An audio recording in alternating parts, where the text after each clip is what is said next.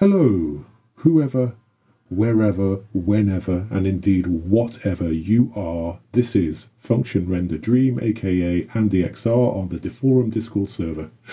Welcome to another tutorial, and this one is going to be super quick, and it has nothing to do with animation or hybrid video or control nets or any of that cool stuff. Today we're going to look at a time-saving tip which will get you up and running more quickly. What am I talking about? So when you normally launch Automatic 1111 and you go to the Deforum tab, you are presented with some default settings. For example, the width and height will always default to 512. The batch name defaults to Deforum_timestring.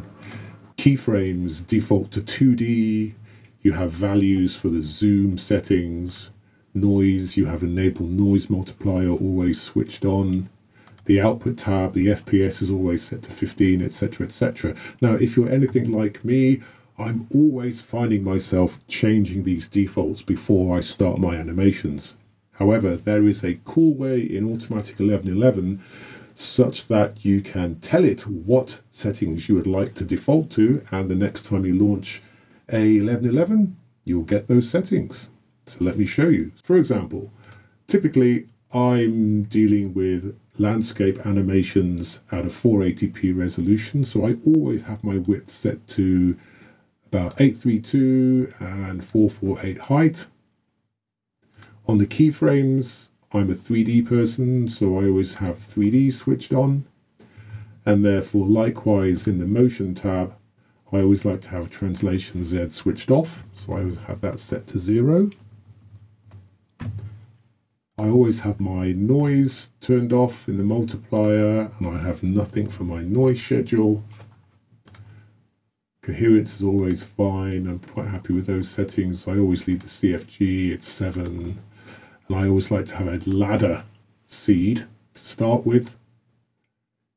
In my output tab, I typically work at 30 frames per second, and I always like to have delete images switched on. And in the prompts, I rarely use our tiny, cute swamp bunny prompt. So I like to have my prompt empty, ready to put something in there. And on my negative, I use a texture embedding called Easy Negative. Okay, now I want Deforum to always use these settings whenever I launch the UI. How do we do that? Easy. Now we've set them, we go over to the Settings tab, scroll down to Defaults, and you'll see it says here that this page allows you to change default values in the UI elements on other tabs. Make your changes, press View Changes to review the changed default values, and then press Apply to write them to UI config JSON. So if we hit View Changes, it shows you what the old values were for the values that we changed.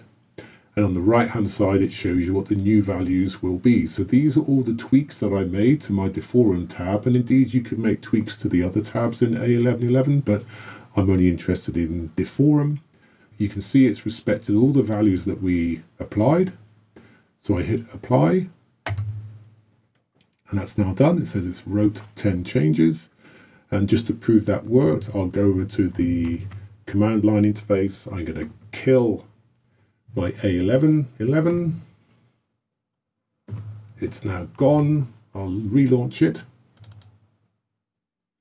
And now it's relaunched. If I go back to my UI and I reload my URL, so I head over to my Deforum tab, we can now see that my width and height are the values which I specified earlier on.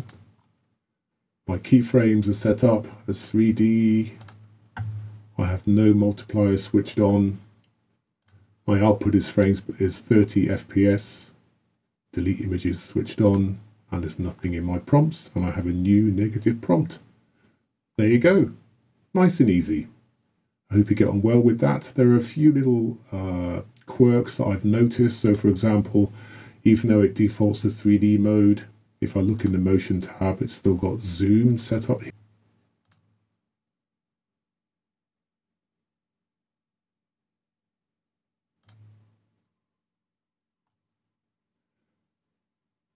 There we go, my translation Z is how I wanted it, 0. Okay, that's it. This will work with any of the settings that you see in this UI. That's it. Nice and easy. Catch you later. Have a good one. Bye.